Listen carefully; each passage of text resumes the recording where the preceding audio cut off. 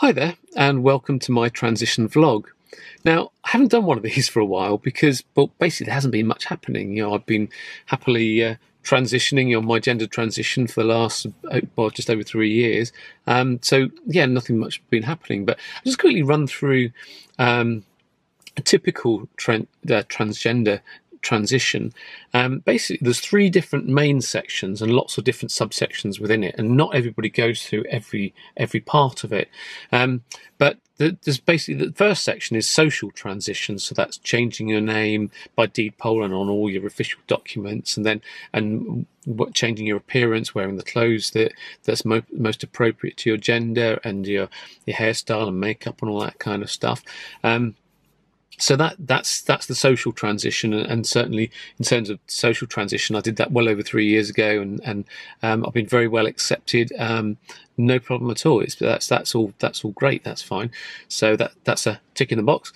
Then there's hormonal transition, and again, I did all that well over 3 years ago, only because I paid for it. If I was waiting for the NHS, I'd still be waiting now. But because I was able to afford to pay privately, I went to a private clinic, and so I've been on hormones and blockers. So it's cross-sex hormones, so I'm on estrogen, and then the blockers, it's a drug that blocks testosterone. So and then the effects of that has all been very welcome. So that's fine. So that's another tick in the box. And then the last section is surgical transition.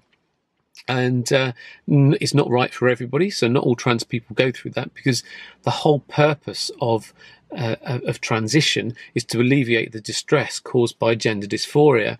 And then often trans people find that once they've gone through the first 2 sections, or even the first section, or whatever they want to do, or various different bits within each section, they find that that's enough for them, and it's enough to alleviate the distress caused by gender dysphoria.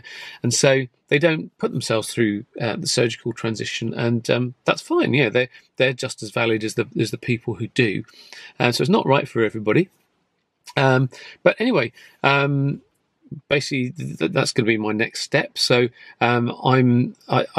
there was a really big build-up to my first appointment with the NHS Gender Clinic. After my GP referred me to them, it actually took me 3 years, 2 months to get my first appointment, and that was just a video chat with the nurse.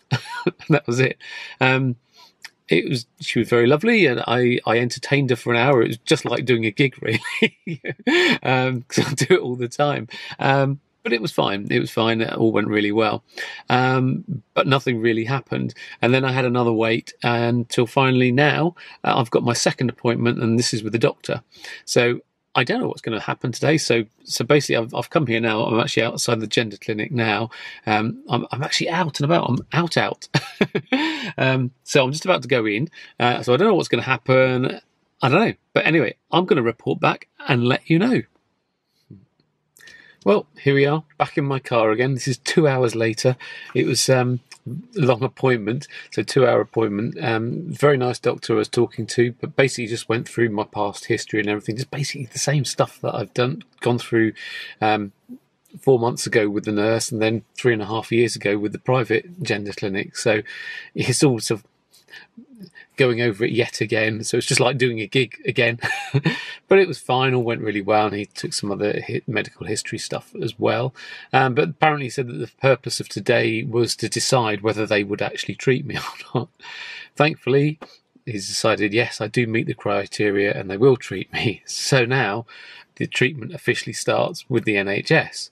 However, it doesn't start straight away, as you would expect. So I've written down the sort of timeline of what to expect. So after my next set of blood tests results, I've got to send those to him for assessment, but he won't start prescribing my hormones straight away. So I've still got to carry on with my the private gender clinic for now. But it was only after 6 months after that will he then do that, would recommend to take over the hormones. Don't know why the 6 months delay. I don't know. And then 8 months after that, they had also put a recommendation through for getting some voice coaching from on the NHS, and also some more permanent hair removal as well. So that's good.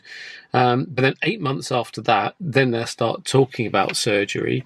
But then then I've got to get two opinions for that. So the first one, and then I've got to get a second one, and then there's a waiting list for surgery.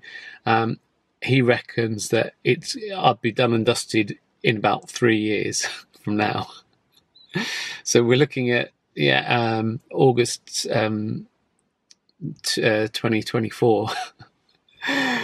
It's been a long process, considering all this started in January 2018. It's a really, really long process. But there you go. That's what it is. So I'm in the system.